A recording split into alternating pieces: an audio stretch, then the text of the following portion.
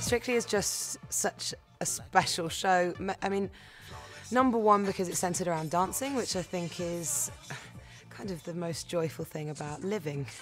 I've watched Strictly for years and I've always loved dancing, but much more kind of hip-hop, modern, like really not ballroom dancing at all. I always said that I would have loved to be part of Strictly if I was asked to do it if the cameras weren't on, because I get really, really, really bad stage fright, and I'm actually getting really sweaty palms even talking about it. I'm most looking forward to just dancing, rehearsing, finding out who my partner is firstly, because that is, again, making me shake like a leaf. Oh, and the costumes, all the sparkles, come on.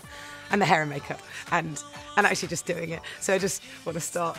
I love going out and dancing with my friends and ultimately doing quite, R&B, body rolling and stuff, which I know I can't do in this stuff. And I have to try really hard to stay well away from letting all of my, octopus arms go over. The tango is something that I know is going to be so hard, but I like a challenge.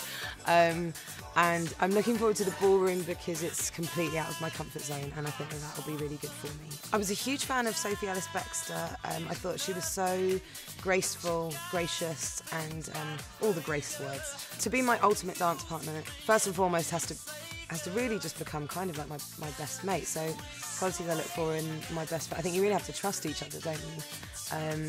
And be able to make me laugh.